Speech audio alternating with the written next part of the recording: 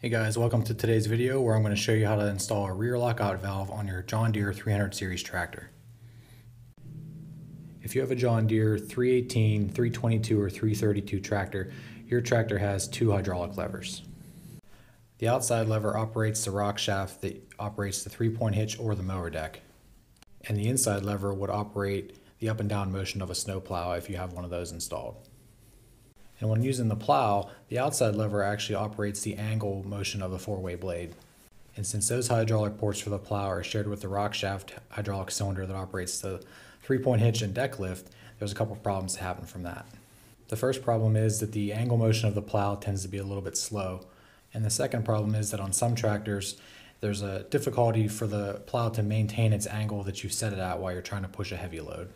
So what the rear lockout valve does is it locks out the rear hydraulic cylinder for the 3-point lift and the deck lift, and then all the flow for the hydraulic fluid can be directed up toward the front ports for the plow, and that results in faster operation and the ability of the plow to be able to hold its angle better. So what I'm going to do in today's video is I'm going to operate the plow before we put the valve on, and then we're going to walk you through the installation of the valve, and then we're going to operate the plow again afterwards and see if we see improvement. Alright, so let's go ahead and fire up the tractor and see how the plow works now.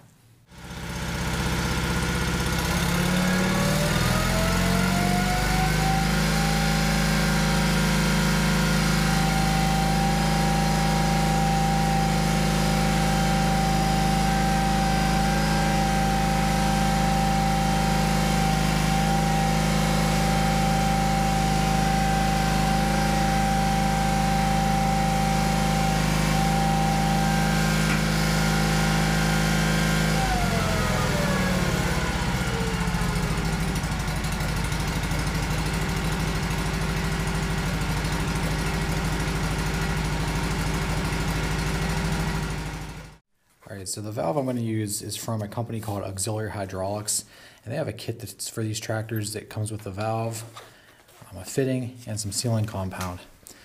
And this kit will run you about $50. I've been told that you can also source the appropriate valve for this through a place like Granger. I didn't really look into it. I decided to go with the Auxiliary Hydraulics parts just because they've been proven.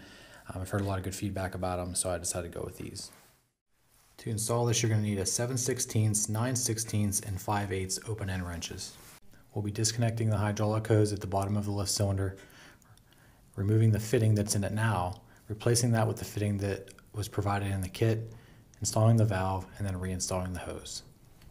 Seems pretty simple, so let's go ahead and get started.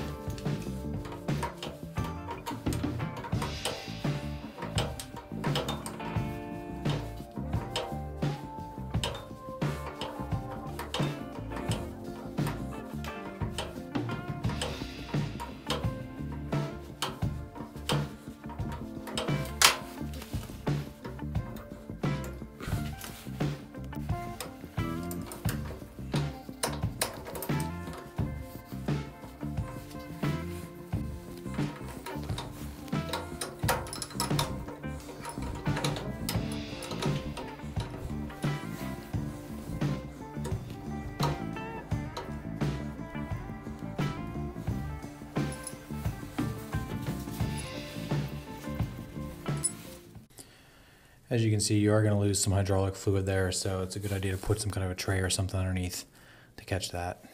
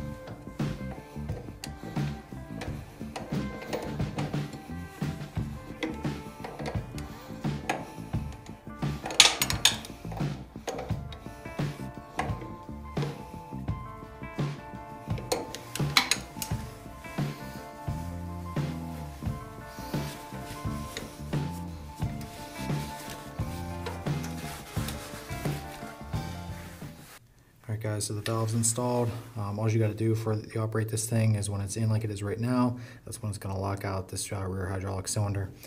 You go ahead and unscrew it out. That's going to operate like the tractor would have operated before without this valve installed.